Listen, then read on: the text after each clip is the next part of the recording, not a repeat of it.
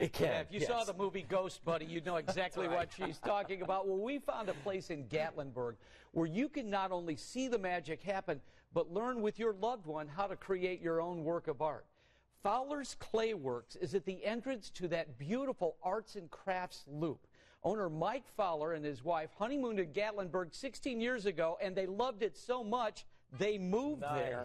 You can watch Mike work at his open studio or give it a try yourself and create your own memories. A lot of classes there.